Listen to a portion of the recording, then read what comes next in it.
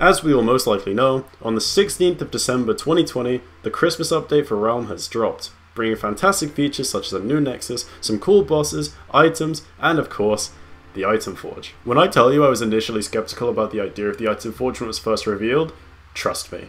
However, I believe the Forge was a great idea and is executed very, very well. More onto that in a bit.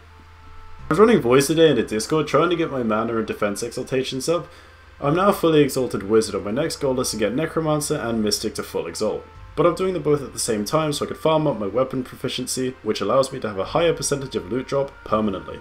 I've currently got a 5% loot drop at this point, but once I've finished Lost Tools on my Mystic I should go up to 10%, which is cool. I want 10% before the free Eric Sanctuary event in early 2021.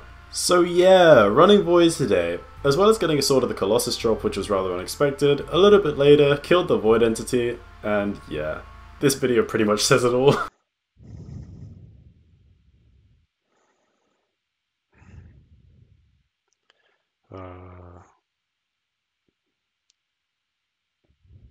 Fucking blue bag. Wait!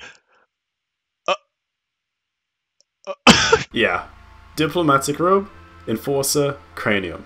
And of course I needed this blueprint really badly because I was in dire need of an Enforcer for my ninja.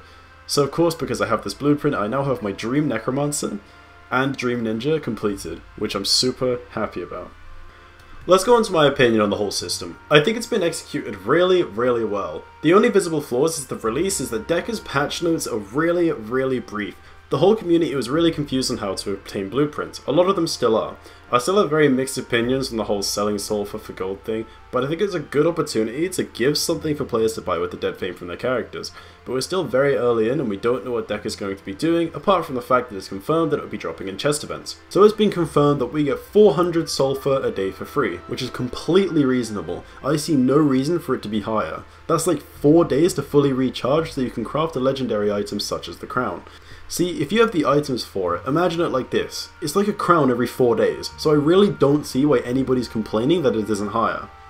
The way the items' values are balanced out is alright if you actually think about it. I see a few people wondering why Fungal Breastplate is on the same tier as something like Genesis Spell.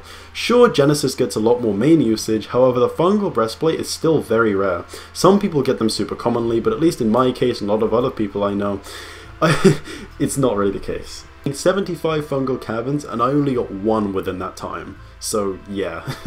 My advice though, voids and fungals from what I've seen are very efficient ways to farm up blueprints due to you having multiple chances of obtaining one.